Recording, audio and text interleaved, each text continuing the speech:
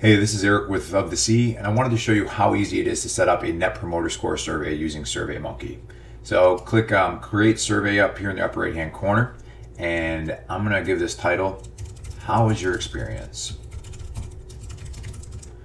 I'm going to select a category here of customer feedback, and I'm going to click Let's Go. Now on the left hand side you get your builder, all your options here, and you'll see over here you have Net Promoter Score. You can drag it over or you can just click Add. And it adds the question here. The only thing you need to change is this right here. You can leave it as this company, or if you want, you can specify your brand. So I'm gonna go with Acme Inc. Okay, and then you can change this button here if you want, but I'm gonna go up here to the upper right and click Next. Well, first I'm gonna add a page title. Let us know how we're doing. That works. And then click Next. So as you can see, I already have a link here, and I'm going to open that link in a new window and show you what this looks like. You will see SurveyMonkey branding because I don't have the gold account, but you can upgrade if you'd like. So if I do something like, say I got a 4 on this and click Done, SurveyMonkey is going to track that data, and I should have a Net Promoter Score of -100 because everybody who's taken this survey, which is just the one person, me, said it was negative. So let's click here, and as you can see, your score here is -100.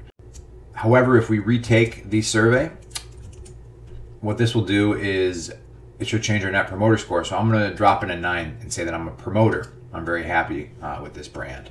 And again, you can get rid of this branding if you want to upgrade your account. And I'm going to refresh here. And now we have 1 detractor and 1 promoter, which gives us a 0. And really quickly again, I'm going to do this one more time so we can see what this looks like, and you can see how your Net Promoter Score is adjusting. I'm going to throw in a 10 here. 33. And a cool thing is you can pick what your benchmarks are. So this is pretty much what industry you're in and what you want to benchmark against. So we have professional services here, but you can make this whatever you want. You can click Show Benchmark. And at least for this industry, there are over 45,000 organizations that use SurveyMonkey, and their average is a 32 for Net Promoter Score. So this is a way that you can benchmark your industry or your company against others in your industry. And another thing that you want to look into is just the data trends that you're collecting. So maybe every quarter or every month or every year, you want to see how your Net Promoter Score is averaging out, and is it improving or is it decreasing? And obviously we don't have much data here, but you'll be able to see a line graph and you can chart all this information out.